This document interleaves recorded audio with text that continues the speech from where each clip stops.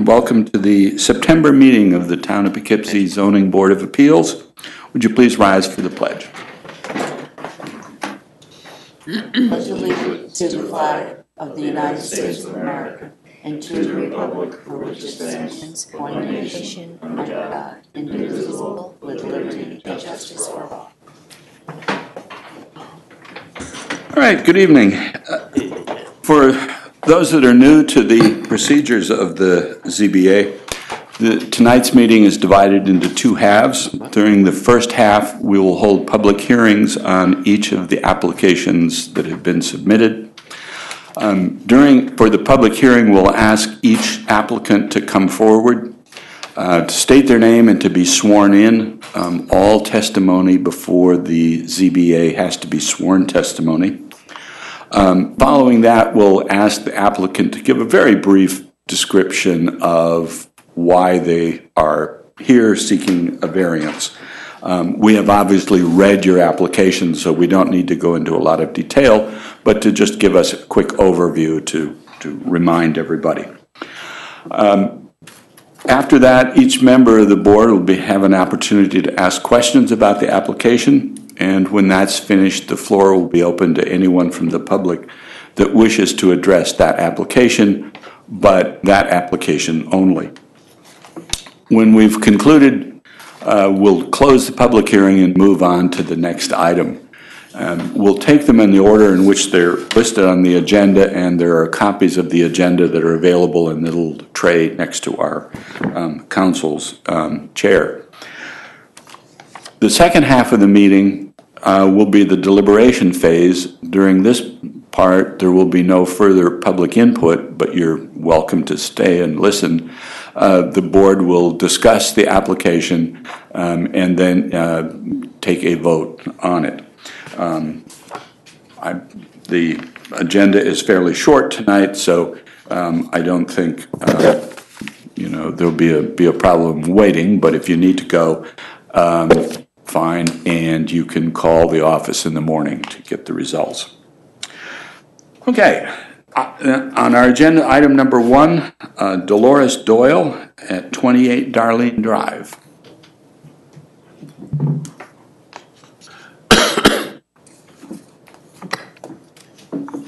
Good evening. Good evening. My name is Alan Doyle. I'm here to represent my mother, who is Dolores Doyle. Mr. Doyle, do you swear to tell the truth, the whole truth, and nothing but the truth, so help you God? I do. Please be advised that you are under oath, and any false statements made by you are subject to perjury pursuant to the laws of the state of New York. Understood. Okay, you can just have a seat, get comfortable, and let's just make sure that the microphone there works. Hello? No. That didn't... I can hear it. Sounds like hit it. Tapped it. Works. Okay, yeah. We're fine. We're fine. Okay. So, just briefly, what's... My mother is selling the home. We purchased it in 1970, roughly, a few years after which an addition was built onto the back of the structure. The addition followed the original lines of the pre-existing house. Apparently, the back end of the structure tips within the undesirable range near the edge of the property. So we're just asking for a variance that the house be sold and everything following permits. Okay. Christine, any question? No questions. Betty? I have no questions. Art? Excuse me, no questions. My only question is, and I didn't have a chance to research this. Sure. But since the addition was built, that would have been in 1970, there have been at least a couple of different revisions of the zoning code. Do you know, and I suspect that when the addition was built, it did conform to the setback requirements? I believe so, yes. Since the original house did. The addition was initiated by my father, who is since deceased, and also the architect and foreman that he had help build the structure has also passed away, so we have no obtainable records. Right. My recollection is that those side yard, the side yard requirement may well have been 15 feet. back when the house and the addition were built. That's not to my Okay. knowledge, sorry. I don't either, but I was a fishing expedition. Okay. Larry? No questions. Tony? No questions. Carmen? Okay. Is there anyone in the audience that wishes to address the application at 28 Darlene Drive? If not, is there a motion to close the public hearing? Second. All in favor? Aye. Opposed? Recusals? Okay, thank you. Thank you kindly. Item number 2, Mariano Perez, 16 South Grand Avenue.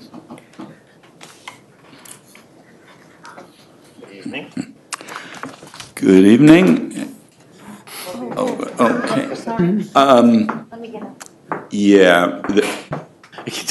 Is this looks the same as what was submitted with the application? It is. Okay. I did not think we should bring it for the benefit of the public. Okay. Well, we can get an easel set up Sorry, and. I can- Can I just make do? Chair. She's got it.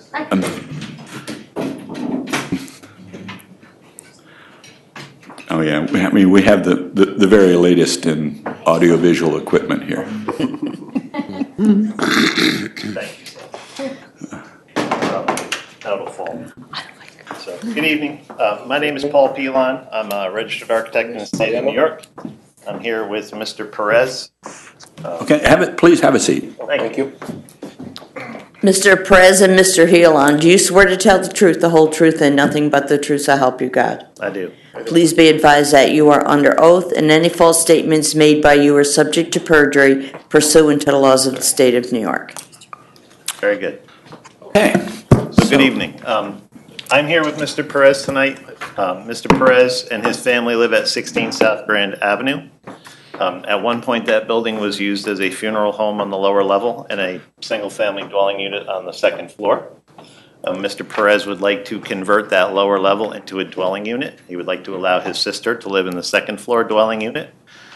We have prepared our documents. We have the site plan. The building and the lot currently meet all of the bulk regulation requirements, with the exception of a footnote, and that footnote is regarding unit density. It requires that there is 7,260 square feet of lot area per dwelling unit. And currently, his existing lot is approximately 7,000 square feet. So we need a variance for that second unit. We did do a little research, looked at some of the adjacent properties in the neighborhood.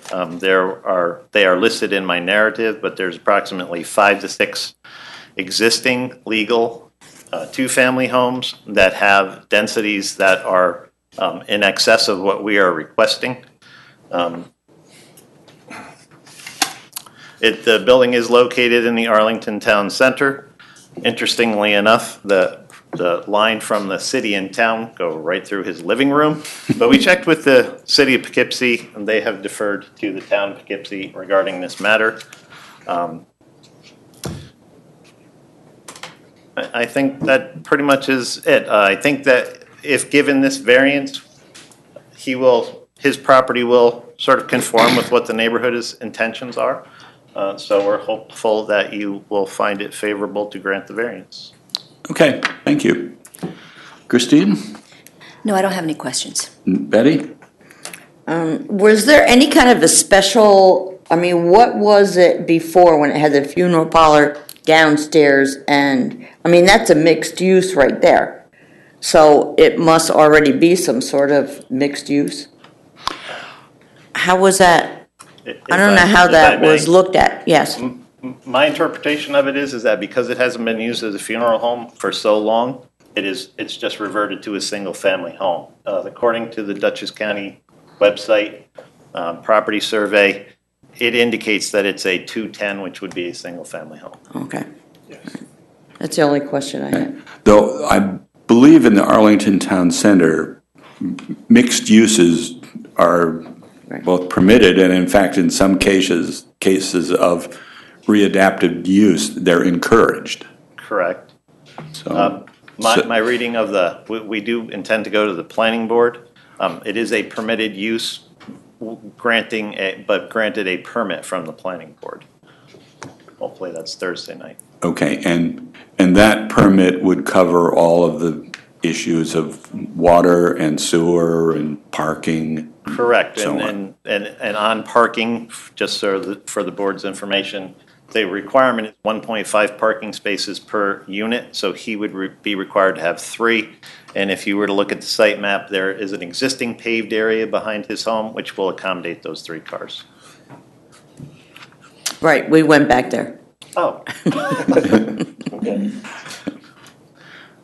Anything else? No, I'm fine. Okay, Art? I'm good, no problem. Okay. And my understanding, the only change in the actual footprint will be the addition of a small porch in the rear. Correct. We are not changing the existing footprint other than the addition of a small deck, approximately 4 feet by 6 feet, just to give us access to the rear door. Okay, and the 2 units will have separate entrances? They're going to have a shared entrance on South Grand Avenue with a vestibule, and from the vestibule, then they'll each go to their individual unit. Okay. So from the exterior, it's still going to look like a single-family home. And the rear entrance will be shared as well? Actually, the rear entrance, that is not true. The rear entrance, the lower level has its own entrance, and there's an exterior set of stairs that will take you to the second floor existing unit. Okay. All right. Larry? No questions. Tony? No questions. Carmen? I was just wondering with the accessory apartments, it has to be owner occupied. In this case, does that apply? No, it doesn't, Don't because believe- they're not applying for an accessory apartment, they're applying for a 2-family use. It's a legally distinct use. So it's as if it were just 2 separate units in legal terms, but they're just in the same building, in the same structure. Okay, anything else? Carmen? Any further questions? Oh, no further Okay. question. All right. If there are no other questions from the board, is there anyone in the audience that wishes to address the application at 16 South Grand? Hearing none, is there a motion to close the public hearing? So moved. Second. All in favor? Aye. Opposed? Recusals? Okay, thank you very Very much. much. Item 3, Diane Mitchell, 67 Marple Road Extension. Good evening, everyone. I'm John Marvin. Yep, have a seat. Thank you. Mr. Marvin, do you swear to tell the truth, the whole truth, and nothing but the truth, so help you God? I do. Please be advised that you are under oath, and any false statements made by you are subject to perjury pursuant to the laws of the state of New York. Okay, so we want to just refresh our memory about this application. This is similar to the first application. This is a cleanup from some work that was done in about 1976, and this is a substandard lot in the R20 district that has decks on both sides, the east side of the house and the west side of the house. And the bulk regulation is a 20-foot setback. One of the decks goes right up to the property line, so we would need a full variance on that to clean that up. And on the other side, there's a 5-foot setback between the side and the deck for a pool. So I'm the lawyer who's representing Diane Mitchell, who's selling the house. She's in assisted living now. She's been there since 1970, early 1970s. These were built in about 76. And her husband has passed away several years ago. In the application, there are letters from both the neighbors that are immediately impacted by these decks on both sides, that they have no objection to this. And I think these have been there for so long, and it doesn't really change the character of the neighborhood at all. So this is really more or less to clean up these violations so that we can close on the sale of the house. Okay, thank you. Christine? No questions. Betty? I have no question. Art? No questions? We were out there on our field trip. I think all of us were quite impressed with the use that's been made of what is a small lot, and to kind of maximize that. And quite frankly, it was wonderful to see the cooperation between, particularly the neighbor on the west, where Right. where both have structures that abut right on the line, and have worked that out apparently. Yeah, it's a small, 65 by 100 is the lot size, so, but anyway. Yeah. Larry? No question. Tony? No questions. Carmen? No questions. Okay. Anyone in the audience wish to address the application at 67 Marple Road Extension? Okay, hearing none. Is there a motion to close the public hearing? So moved. Second. All in favor? Aye. Opposed? Recusals? Okay, thank you. All right. Need a break? Take a break. Can we take a break? I think we'll simply proceed. Oh, darn. Okay. To item number 1. This is Dolores Doyle, 28 Darlene Road, or Drive. This is a variance to allow an existing addition to a single-family residence to be 17.3 feet from the side lot line, where 20 feet is required. This is a type 2 action, so there's no environmental judgments that we have to make. The county has not commented. Okay, any comments from the board? I mean, I think it's been there a long time.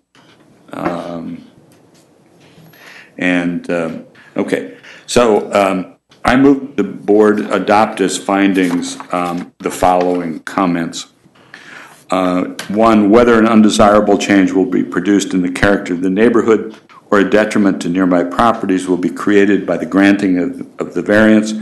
The board notes that the addition was built many years ago, probably under different zoning requirements, but in any case, the addition matches many of the structures in the neighborhood. Many of the houses were built were small houses when they were built, and in our field trip investigation, we noted that many of the houses in the neighborhood had been additions similar to the one that this variance applies to. Whether the benefit sought by the applicant can be achieved by some method other than a variance, it's an existing structure. There's no feasible or practical way of doing this without a variance. Whether the requested area variance is substantial, actually the variance amounts to 2.7 feet. Given the neighborhood and given the existing structures, this is not a substantial variance. Whether the proposed variance will have an adverse effect or impact on the physical or environmental conditions, given the fact that that addition has been there for over 40 years without causing any difficulty, it's safe to assume that granting this variance will have no negative impact. Whether the alleged difficulty was self-created, this may or may not be self-created, but it's also very possible that the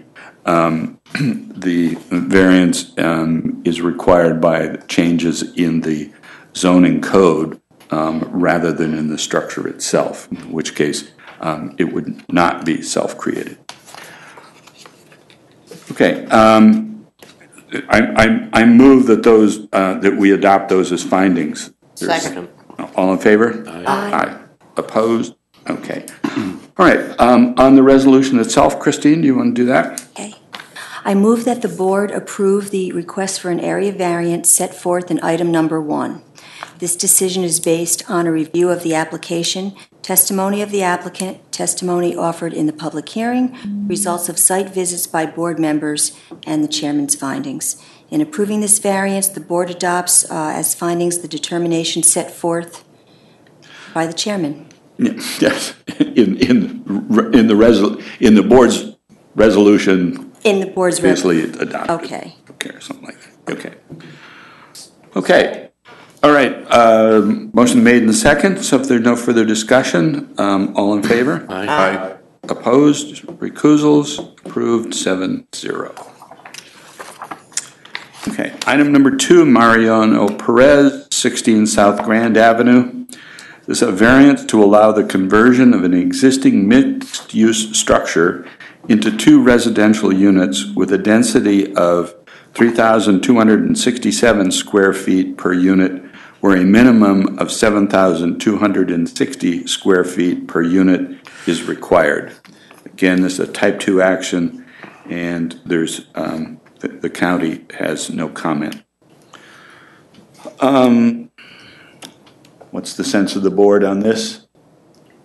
There's not going to be any visual difference except for the addition of a landing in the back of the house. You're not going to know from going by the front of the house that it has 1 family or 2 in it. It's a pretty big structure. A lot of those houses in that area are very big and long. Yeah. It works for me. I mean, the fact that it had 2 different uses previously, I can't see where it's going to be a problem. Yeah, I used to live a couple of blocks from there, and there are a lot of 2-family houses in that area. And in fact, many of those houses were built. This was built in 1900, so before the automobile. They typically were on narrow but very deep lots. Right. And many of them are big, 2-story wood frame houses. And actually, if you go over just a couple of streets, Corley's Avenue, I think just about every house up and down that is a 2-family. That's just the way they were built. So I don't see how this is going to have any, real impact on the neighborhood. I agree. Okay, all right. So I move that the board adopt as findings the following determinations. 1, whether an undesirable change will be produced in the character of the neighborhood or a detriment to nearby properties. The board finds that using the structure at 16 South Grand Avenue as a 2-family structure is consistent with uses in the existing neighborhood, and that given the past use as a funeral home, the impact of a 2-family house will probably be actually less than the use as a funeral home. I say that because every time there was a funeral there, the traffic on Grand Avenue was a mess. Okay, 2, whether the benefit sought by the applicant can be achieved by some method feasible for the applicant to pursue. The issue really here is really the unit density, and the only way, and actually, given the dimensions of the lot, 7,000 square feet, it's below the minimum even for a single family use. So there's really no way that this large structure could be used for 2 families without a variance. Whether the requested area variance is substantial. It's substantial in a mathematical sense, in that the lot size per unit will be actually a little less than half of what's required.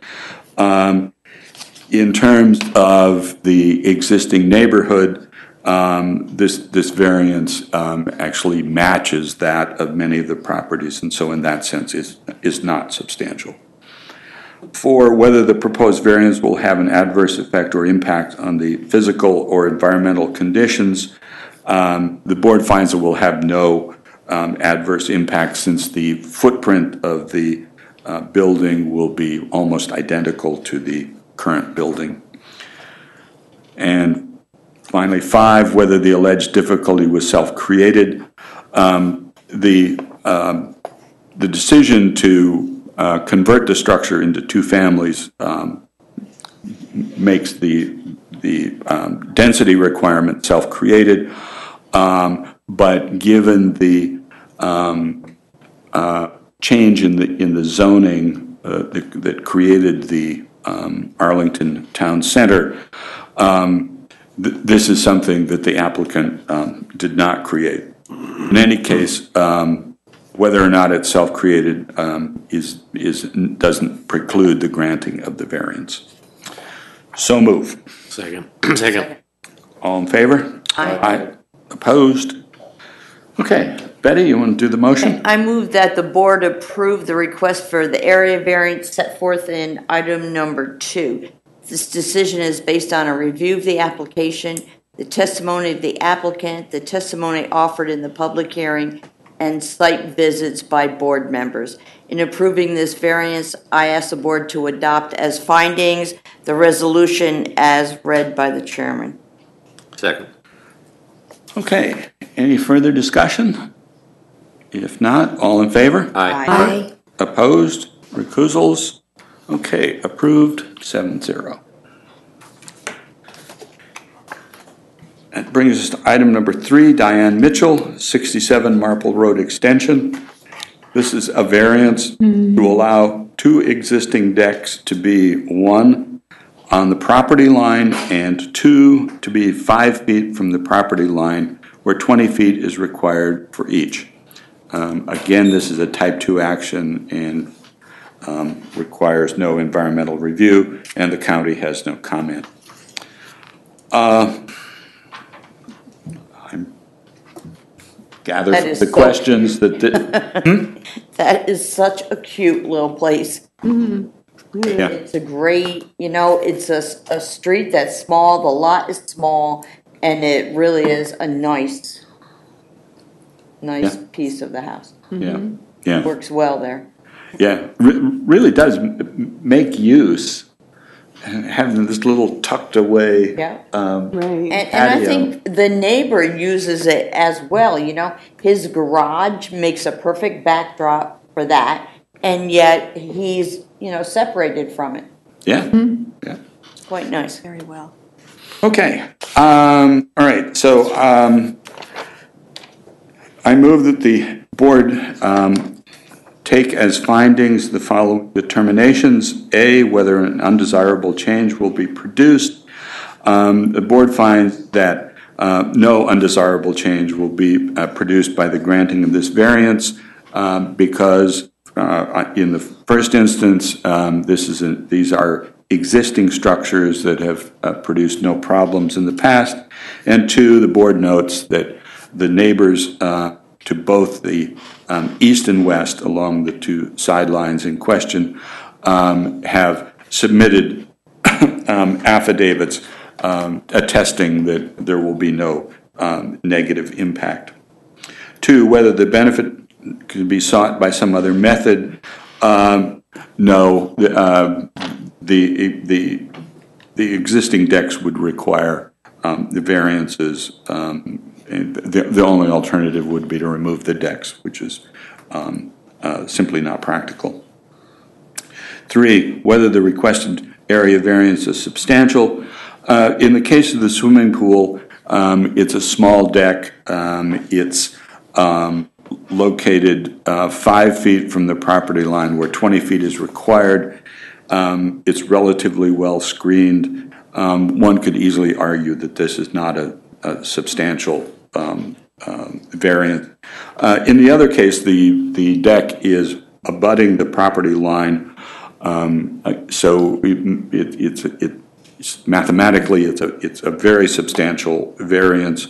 On the other hand, when you look at the impact that this deck has and the way in which the 2 neighbors have mutually agreed on the structures, in that sense, the variance is not substantial.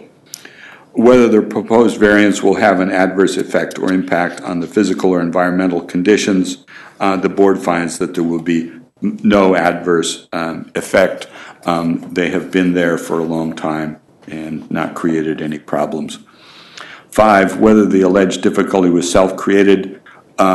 Yes, it was self-created because the decision was made to build both of those decks.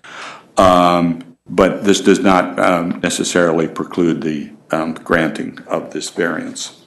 So move. Second. Second. Okay. Art, I guess. Sure.